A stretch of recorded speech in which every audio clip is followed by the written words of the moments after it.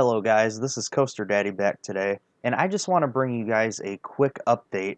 I found out something about the new padding that was seen on Magnum's restraints recently at the Cedar Point Winter Chill Out event. I did a video about Cedar Point Winter Chill Out a couple weeks back talking about different updates that we found out about from this event. And in the video, I addressed some yellow padding that I had seen some pictures of on Facebook that were on Magnum's restraints. And it was assumed that these were added to sort of help with comfort on Magnum because a lot of people complain about it being really bumpy and uncomfortable. But I actually got a comment a few days ago on that video, and this person said that padding isn't padding. What it is a yellow cover so ops can see the bars easier.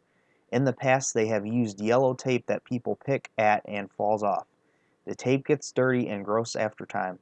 The padding is just a cover that people can't pick at. Source: I am a Magnum 2018 and 2019 op. Okay, so this changes things a little bit. As I said in my video, I was kind of confused looking at this padding. I was sort of thinking, this doesn't really look like it's going to help a lot. And I was also thinking, this looks really temporary for being a solution sort of to help with comfort. I just thought it was really strange, and this actually makes quite a bit of sense here. So it appears that it doesn't have to do with a comfort issue.